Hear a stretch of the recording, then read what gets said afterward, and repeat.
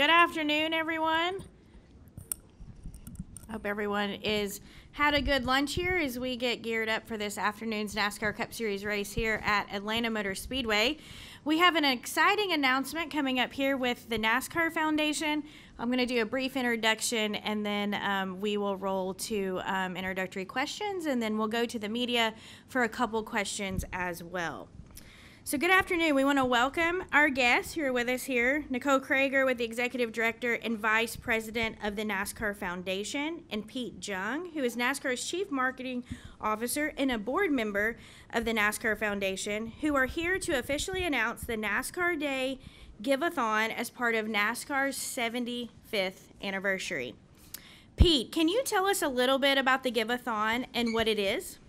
Yeah, Amanda, it's a really, I think, exciting part of the 75th anniversary, and it's really an opportunity for us to kind of fulfill on, something that is, we think, very unique and special about this sport and industry, and that's to raise as much money as possible for, charity and people in need in the communities across the country. So, where we live and work and certainly race. And so in the third week of May there, or second week of May, we've got, this amazing opportunity to raise as much money as a collective industry as possible. This is in partnership, of course, with the NASCAR Foundation, but also Speedway Motorsports and the Speedway Children's Charity. So just a great opportunity. We're really excited about it. I feel like we couldn't, celebrate this milestone being our 75th anniversary without really doing something to give back to those in need.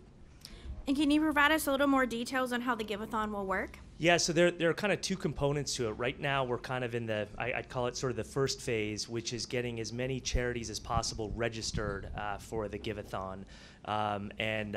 We've got some tremendous momentum, and we haven't even officially launched it. But that's kind of part one. And then as we get closer to the May time frame, we get into kind of the fundraising moment. So it's going to be a 75-hour, lot of 75 themes as you'll get throughout the year, but 75 hours where we're going to be doing various things to, again, raise as much money as possible. So it's going to commence on the afternoon of Tuesday, April 16th, and then we're going to wrap it up, I think, at 8 p.m. Officially on NASCAR Day, which is the third Friday of every May, and that happens to be May 19th this year. So, and it's also really cool. That's the Friday going into All-Star Weekend at North Wilkesboro. So I think just a lot of kind of synergies with that kind of throwback moment, and just kind of bringing it all together. All right, and Nicole, part of one of the initiatives actually starts this week, which is why we're encouraging nonprofits to sign up. Who qualifies as an eligible organization, and how do they register? Well, thanks, Amanda, and just a quick shout out and thank you to Jessica Fickenshire with Speedway Children's Charities, who wasn't able to be here with us today, but there are compadres in all of this, and Speedway Motorsports as well.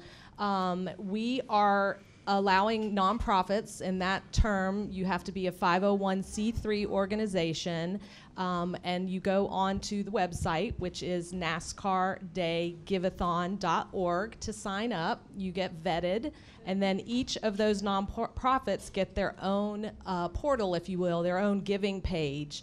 And I'm really excited to say that already today, I checked the number this morning, we have 254 nonprofits that have signed up already.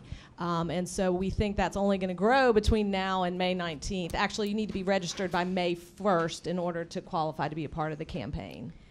And also part two of this initiative will take place in May, and how can others participate through that? Yeah, so I mean, we've got a lot of fun stuff planned, as Pete said. We're going to be doing some matching gifts, so if any of y'all out there can help us get the word out about the Giveathon, we are looking for sponsors to help match gifts so that when folks come to the website and make a donation to their favorite charity, we will have funds to match those charities. Who doesn't want a 2-for-1? I mean, that's always great.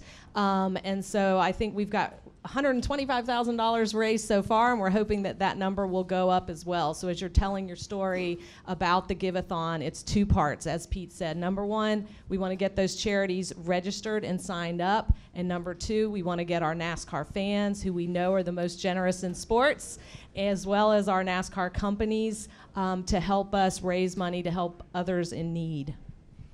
All right, now we'll go to the media here for questions. If you have a question, raise your hand. We'll work to get a microphone to you. Some exciting news here with the NASCAR Foundation. Does anyone have a question before we wrap with Nicole and Pete? Okay, we'll start over here. Steve Schweitzer with the Lasco Press.